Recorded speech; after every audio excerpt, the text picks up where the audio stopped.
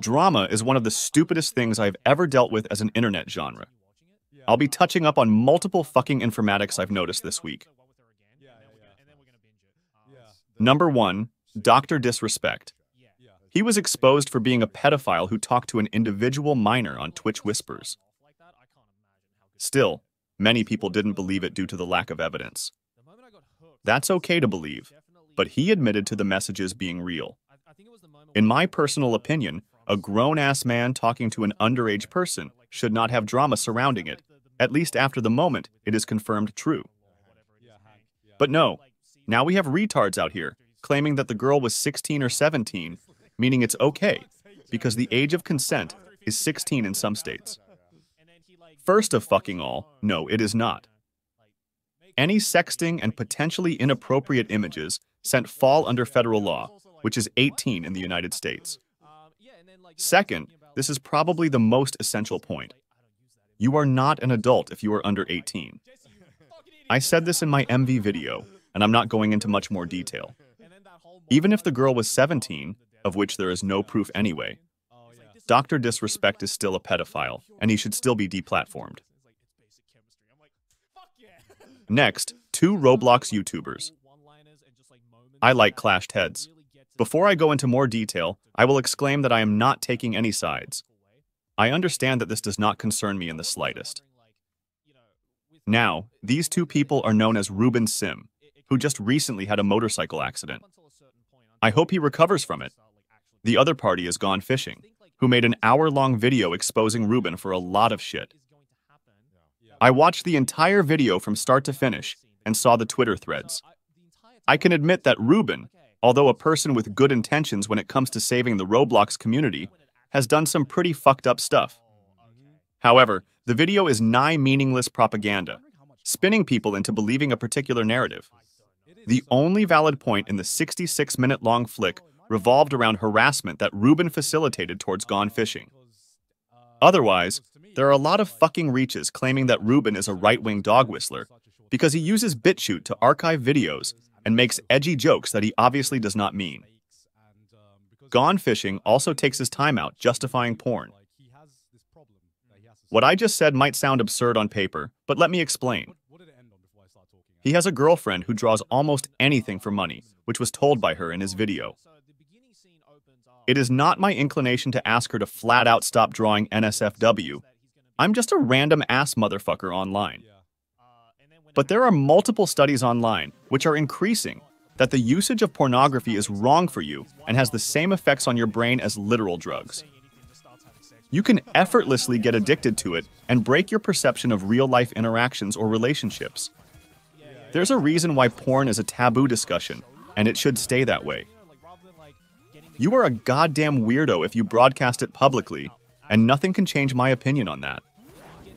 For him to sit here and write it off for whatever reason, whether to spite Ruben even further, or to cope with the fact his girlfriend draws it, is insanely harmful. His video has many more flaws I can delve into, but those are the main 3 I wanted to touch upon. And then, after Parlo uploaded a video and talked about his matter about the situation, you should mostly doubt the legitimacy of Gone Fishing's words. His community, including his girlfriend, does what he accused Ruben of. And my opinion on Parlo from 2 months ago has not changed. I still think he sucks. But I'm not always biased and can respect facts when they're on the table. The last bit is more lighthearted and will be short. Moist Critical, Charlie changed his Elden Ring video title from easy to hard. I'm not going to sit around and call him a sellout or any other insult. It's really not that big of a deal.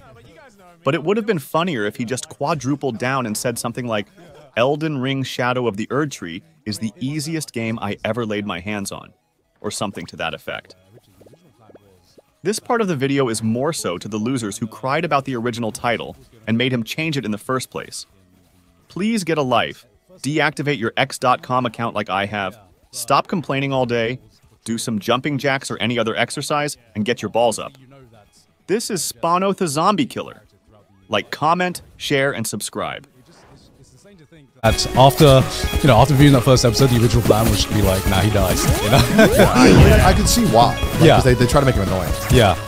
I mean, he almost dies in the first episode. Yeah. It comes off as so endearing. Yeah, it is. And because I think when the show was coming out, there was another show. I think there was like a lot of when they were originally going to make the show, a lot of concern that they thought the show's not going to be like the show the same premise. Yeah. But then it turned out to be, one of the best TV shows. Yeah. Very iconic role of all Yeah, time. I'm wondering because I don't think it did like properly pop off in popularity after the first season. It felt like it was like 3 seasons in. I started watching 3 seasons in. Yeah. And the hype around, like weekly around the final season was immense. Yeah. I remember that every week I was watching it. Yeah. So it's completely finished? Yeah, it's completely finished. So 5 seasons. 5 seasons, very dense. Okay. You know, it's the complete story and a definite ending as well. Definitely. Yeah, fuck yeah. Yeah, I really like more than I thought I was going to. Like I had a feeling I was going to enjoy it. That was far better than what I thought. It's just fucking peak. It's just so good. Amazing story. Okay, I guess I'll go next then. Alright. Let's do a movie or TV show. So, finally watched Lord of the Rings. Let's go! Fellowship of the Rings. All of the way through. I can't believe it took you this long to watch it. I can't believe it took me this long as someone who likes fantasy. Yeah, right? to watch it. Did you like it? Yeah, it's fucking great. Yeah, hell yeah, dude! Oh, my heart stopped beating. Yeah. I thought he was gonna be like, It's like, And Mr. Frodo. you know, I think I'm kind of because very lore heavy. it is so lore heavy, lore heavy. and I think I remember watching like 30 minutes when I was like younger at my cousin's house, and it just seemed so fucking boring, right? Because I was like, it's a lot of talking There's at a the beginning. lot. There's a lot. I'm just like, who the fuck? What is it, Mr. Frodo? Why the fuck do I care about this? It's a ring. Where are the action? Where are like the fighting and shit? The fucking world building and lore is it's insane to think how old this is and just how big of an effect this has just had on pop culture. Oh yeah. Whenever the hell he wrote the first one. Yeah, exactly. When did the original Lord of the Rings come out? Because 50s or 60s, I think. I thought it was earlier. Yeah, I thought it was like the 30s or something like that. Oh, might have been. You know what? Actually, 1950. Oh, 1950s. Okay. It was. I know he was still alive. But he released The Hobbit, which is the same world. Okay. Yeah. So you released The Hobbit in the 30s. Yeah, Okay. which is the prequel to Lord Yeah, of the with the prequel to Lord of the Rings. Yeah, just like seeing I guess the origin of so many of these fantasy creatures, because I know that, for example, a lot of this is taken from European mythology, but a lot of our images of what these Modern day fantasy. Like what these come from Tolkien's interpretation of these mythical beings, and it's insane to think how much power this single story has had, or this single world has had, for our perception of just modern fantasy and just fantasy in general, like wizards having pointy hats or like things like that. So I was just like so intrigued with this world, even though all of these genres have been, portrayed to death in modern fantasy. It was interesting still this day seeing the depth of this world's characters as well. Who's your favorite? Samwise. Mr. Frodo! Mr. Frodo! Oh man, I need a best friend like Sam, man. The scene at the end when Frodo just gives up on everyone, he's like, nah, I need to do this by myself. And Samwise like, no, Mr. Frodo, don't leave me, I'll come with you, I'll come with you. And I'm like, oh man, what a real G. That's a real G. Oh man, He's the goat, man. Yeah, Sam's the goat of the story. he's It's not about him, but he's always there helping. Yeah, he's so fucking likable, and a lot of the Fellowship of the Ring is just a lot of setting up the world, setting up the conflict, and talking as well. And I thought I would get bored through a lot of it, but most of it now I've grown an appreciation of just like the wider world, just because there are like so many so many fucking characters, it was hard to get a grasp on every single one. But they did a really, really good job at just setting up the banter and the chemistry between everyone. Like, I love Gimli. Gimli, I felt was like the comic relief character of everything. Like Leyless was so like brooding and sexy and like good at archery, and then let's go. What are you doing? Yeah, because like out of everything that I watched or played, this you shall not pass. I was gonna get to that. So I obviously know that iconic scene. I've seen that iconic scene out of context. So I thought there was so many.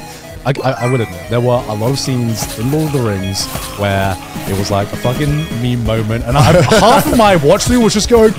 One does not simply one does not simply just enter Mordor or whatever. And the other thing was like Gandalf being like, I have no memory of this place. I forgot that one. And it was like a really serious moment where you're like, oh shit, they're fucked. And he said that, and I just laughed.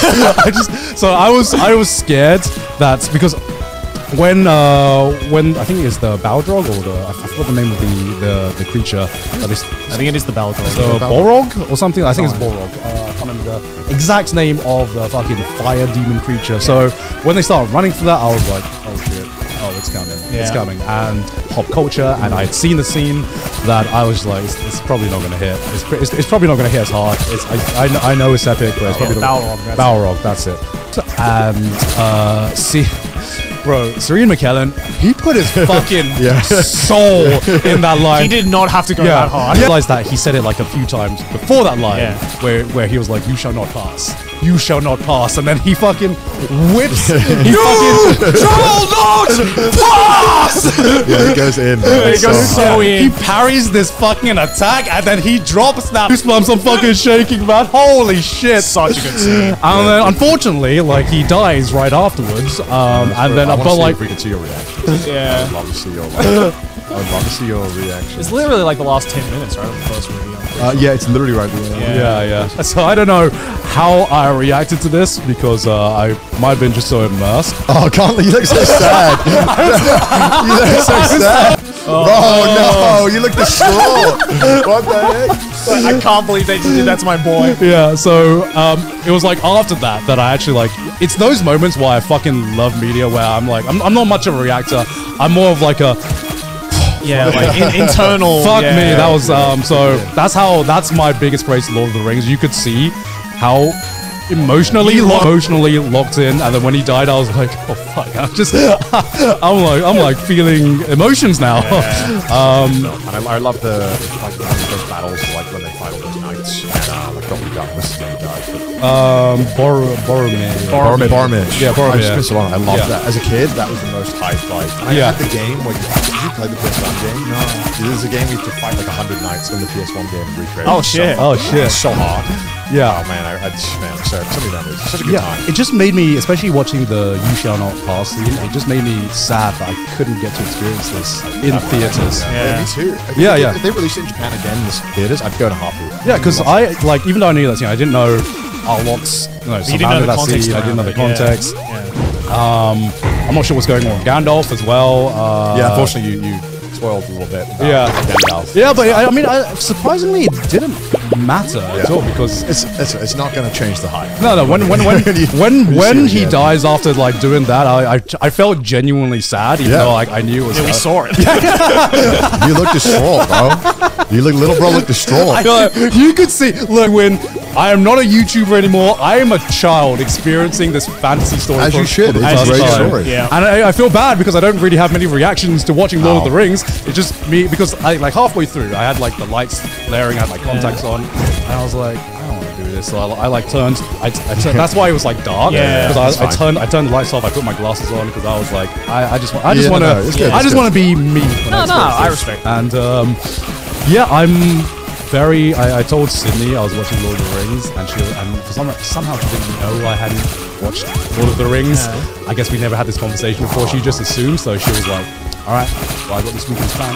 I have this weekend's plans. Weekend? Yeah, you should. It's so good. I mean, it makes me sad, like I said, that I couldn't experience it in theaters, but it's still great. It's still fucking fantastic, even it didn't feel like 3 hours. I thought it would. I thought it definitely would, but it did not feel like 3 hours at all. Yeah. Really hope Yeah. they play well, I hope. I'm holding out. Yeah. So they played The Godfather recently. I watched that. Oh, We'll talk about that another time. yeah. It'll be amazing to watch this in theaters. Yeah. Holy shit. Oh. So you like it. So far, we all like stuff. Well, maybe Yeah, I'm kind of half off on Fear and Hunger. I knew you weren't going to like it. Yeah, so no, I'll there's take lots that. I I'll appreciate take that. about it, I'll but take that. yeah. So far, we all like. Yeah. We all know each other pretty well. I guess. What do you want me to talk about next? Talk about your. I want to hear your thoughts on Darkseid. Yeah, go You want to on. hear my thoughts on Dark I want to hear your thoughts. Go on. This is probably this going to is be the only time we are ever going to hear a succinct review of an album from C.a.b.a. This is probably going to be a very short segment because I'm See, Joe, that's what I was like, you know what? I got to appreciate just the music. yeah. Oh, So no, I put a blindfold on and I just listened. Oh no, that is the Yeah. best way to do it. So I didn't know when the songs were changing, which was really annoying. Because I was not annoying, but it was nice. Yeah. Sometimes I can tell. Yeah. So Dark Side of the Moon, yeah, it's Yeah. pretty good. Pretty good. What did you like about it? I liked when they actually sang. There was a lot of songs where they didn't do that. I feel like you need to be on some kind of like substance. Oh no, 100% you need to know that. Yeah. I remember like Dark Side of the Moon because it's all like one song, or Pretty it's much. like 2 songs, right? Yeah, it's like the entire album flows into each other. Yes. Yeah. Well, the first song was just like just noise. Yeah, it was. Yeah, it was an amalgamation of all of the noises you are about to hear for the next 40 seconds. So when I finished, I was like, okay, I remember the ones I liked. And I looked at the list and I was like, oh, the ones I liked are all the ones that have like 10 times the plays of the other songs. So let me guess, Time, Money. was scary for me, where I was like, I don't think I'd listen to this. Like, this feels something like my dad would try and convince me is super cool and hype. I mean, this is like the most dad album of all time. Yeah, and I'd be like, all right, Dad. And there are some good songs. Yeah. Well, it's a 50-year-old album. No, I know. Yeah, it was like 1974. Yeah, 73. Yeah. It was, and like again, and when I was listening, I was like, I could picture the time when this came out. Yeah. And I could imagine this being like a product of its time of like really matches the energy of the 70s. Yeah. You know. But Yeah, I'm gonna guess you didn't like On the Run or See, I don't know which song's which. the one before Time. I don't know. The one that sounded like a listened to dude on the run. Yeah, there was one where it was like a helicopter sound. Oh yeah, that's On the Run. Oh yeah, Yeah. that was. I mean, it was strange because I was trying to figure out what the story was. Yeah. I was trying to figure out like what was the premise of the album. Yeah. So I had no idea. It's like life, isn't it? Well, the premise of the album is basically, so there's a bit of backstory to this album.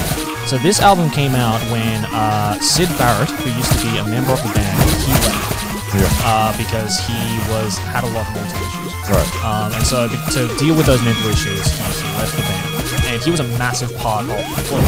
He was one of the founding members of Pink Floyd.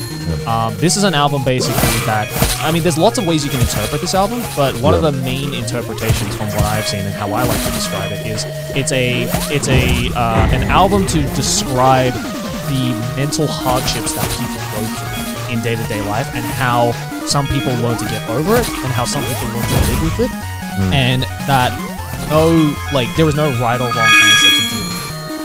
So, like, that's why, like, for example, you know, like, in the song, like, Time, for instance, there's, like, a lot of lyrics talking about, like, you know, are you wasting time? Are you using your time effectively? You know, is time is important time is precious after it's already gone. Yeah. You know, and, like, in the case with Money, for instance, Money is, like, a great song because it describes, like, money in all sorts of different ways. How it's the root of all evil, it's bad, it can be good. Capitalism. You know? And, like, you know, I think... So, what did you think? My favorite track of Dark Side was Great Gig in the Sky. That is a beautiful album you don't learn in life, and that at the end of the day, the world isn't going to stop just because you're in a particular predicament. Or it's not going to stop. It's just going to keep going regardless of where you are in life, so you just have to learn to live with that. Yeah, I feel like it would have been hard for me to figure some of that shit out. Listening. It definitely feels like I need to listen multiple times. Like one time listening to an album is not enough to figure it out. Yeah. I did. It was a good vibe. I just think like mentally I was like, man, I just don't think I'd listen to this again. But I did enjoy it though. To be fair, it's not my favorite Pink Floyd album. Yeah. But it is, you know, it's like one of the most famous ones. It is one of the most celebrated. And you know, if you think about it, like just listening to the sounds of this album, it's crazy to think that they've managed to create these sounds for fucking 50 years. I mean, I like the Money. like that they're all using sounds Yeah. for like that time. Yeah, sampling of the cash. Register goes. My problem with money is that it's been used in like so many movies. It's just kind of unfortunately vibe situation for me. I don't really feel a whole lot of powerful emotions. More so like a kind of relaxed. Yeah. Just kind of relaxed. I was very relaxed. That's Yeah, what yeah. I'd say. There was not much else to it. I mean, if I open it, I'd just like slowly, like just Bro just fell asleep. It honestly looks like I think I've fallen asleep. Your fucking face is. Why the fuck does it like not? Why the hell does it? I guess it stopped recording after a while. Might be corrupted. It might be corrupted. Yeah, I mean, it was good. I liked it, but I just don't think I'd watch it again. Yeah, there's no slant on that. Just not my style. Really. Oh, that's fair. That's fair. Did your dad like it? My dad does like it, but it's not his favorite Pink Floyd album. I can imagine getting into this like my dad told me about it when I was a kid. I had those kind of memories towards it, but I think now it's like, I mean, my dad showed me Floyd like when I was very, very young. I think that would definitely help with like getting a little more invested. Yeah, in it, I can appreciate this album, I think, but I do think that it is, in some sense, a little overhyped. Just, you know, I mean, it's an incredible piece of music, don't get me wrong, but I think in terms of like the band making like a musical statement, I think there are better albums out there. I think The Wall is better. I don't know what album I could even listen to that I'd be like, wow, I walked away feeling that was life-changing, amazing. Like, I don't think there's anything. I think For me, it was The Wall. Like Pink Floyd. Yeah, I mean, I think the thing about just music or art in general is that a lot of times you have to be in the right place. Yeah, I'm not that. Yeah, it's like, you know, it's art is about communication, communicating a feeling or an idea or something. And a lot of times, if you're just not in the right mental space to, especially in some of these deeper pieces of media, if you're just not in the right mental space to just be like, just put to see something entertain me, you know, then you're just not going to get the message, and that's fine. Yeah, that's fine. That's totally fine. Because sometimes, in order to happen in your life, maybe you're searching for something, and you watch that one thing that makes you have that realization that you wouldn't have had maybe. Like, there have been many instances where I've listened to an album for the first time and it didn't hit me as hard, and then I've listened to it again after a certain period of time and it affected me. Yeah, you know. So I think that's very fair. It's all subjective at the end of the day. It's all good. At least you gave it a try. You gave it a try. Oh yeah, I'll take a strong zero. Take a couple strong zeros. Yeah. So what else did you consume, Joe? So the other thing I consumed was. Should we talk about it? Arcane? I watched Arcane. Yes. I watched the first episode of Arcane finally. Yeah. I watched Arcane. I just want to see your face, by the way. Oh, no, that's not good, is it? I think that's like mid-stretch. That's not a good sign. Is he smiling? Okay, please, Joe, smile. Oh God! No! Oh God! Every frame is just. Well, no. Okay, here's the thing. I actually didn't talk a lot during Arcane because I actually wanted to focus in on the story because obviously there's a story there.